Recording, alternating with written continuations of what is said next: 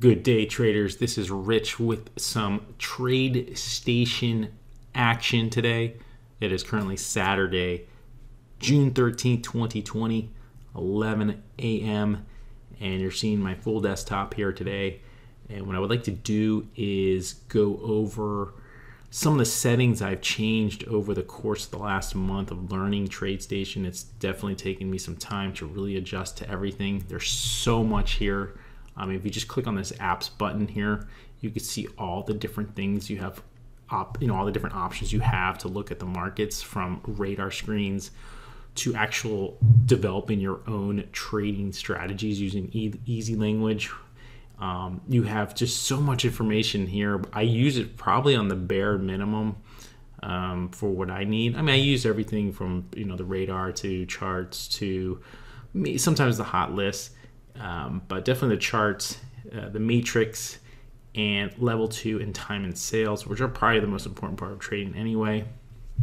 I'd like to share with you today is how I trade Tesla with such a fast moving stock in using the matrix. Getting into orders right now, I'm currently using the level 2 here. I set my quantity, and I can click on any price here. You can see how it changes right there. And if it's not, if it's 925 and I want to go up a little bit, I can just click on this and take me to 925.07 real quick, and then I can hit buy on depending on the quantity of orders. I'd like to eventually try to enter orders on the matrix, but I'm finding it a little bit easier sometimes to use this for entry and exiting, using scale outs for exiting. So let's say I'm in for, well, no, I'm not doing 420 there, but let's say we do 50 shares of Tesla and I want to scale out on 10s. I can click here and select, where I want to scale out. This is a core right now. It's saying short, but let's say it's at 918.60. Markets are close, so there's no movement, and I want to scale out at 920.17. I could just click here and it'll send a limit order simply where I want it. Now, going back to what I originally was doing was I would enter my trade on this particular screen, which is fine. This is Tesla as well. I have my level 2, my time and sales. I have a 5-minute, I have a daily, and I have a 2-minute. And then I'd usually switch to scaling, my scaling workspace. And as you can see, it looks okay, but notice how I reduced the font on here. This is 9:16:19. And this is 9:16:92. The thing about the matrix is it goes up and down so fast with Tesla because it can move at a point at a time, and it takes a little bit for this to catch up. So what I realized, at first I tried to minimize the font, and at first I was only seeing like 40 cents. Now I'm seeing almost $1, and it would move 40 cents on one trade. So it was like I couldn't see, I couldn't follow, I couldn't enter, I couldn't exit my trades the way I want, or the way I wanted to, and it started getting annoying. So I'm like, what can I do to improve my scale out? So everything's staying the same right now on the Tradestation platform for the matrix, other than one major change, and this has really made it a lot easier.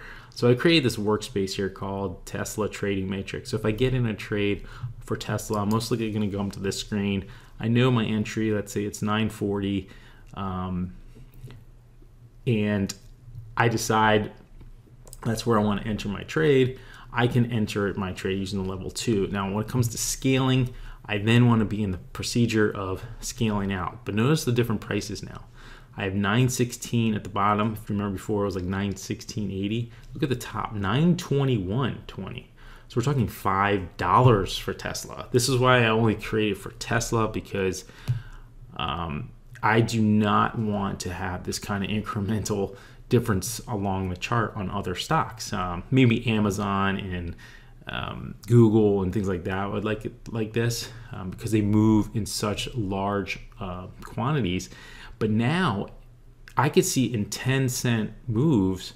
In 10-cent moves, if I'm in for 50 shares, I can see it much easier. So if it moves up $1, I'm going from 918.60 to 919.60. I can see that really easy in this little space.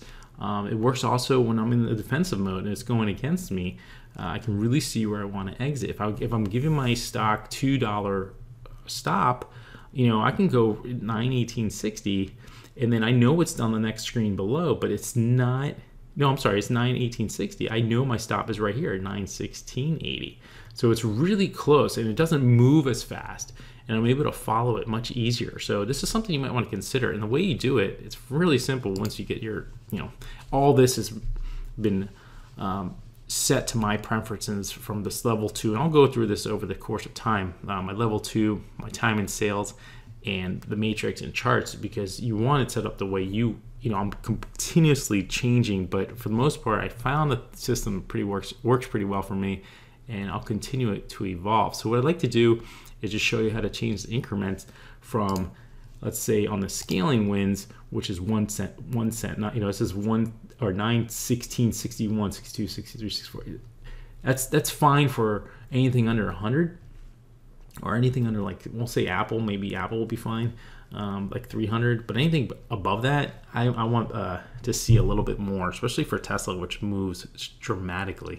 I screwed up on a trade the other day because of this, and if I had seen this, it would have been a huge gain for me, and I ended up taking a small loss on it because it was a $5 move, and the pipes were full. Like, all the data was flowing in so fast. I saw it go from $9.99 to $1,005 in like 10 seconds. And I would have seen that, I would have seen that on the matrix. But in this format, in the other format, I didn't see it because it was just like all over the place, and it didn't catch up in time. So all you have to do to change the incremental value is right click in the numbers here, hit on settings, and go to window.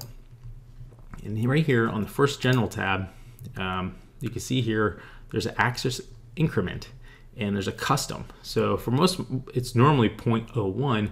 I changed it to 0.10. So now I'm set up perfectly for 10-cent moves.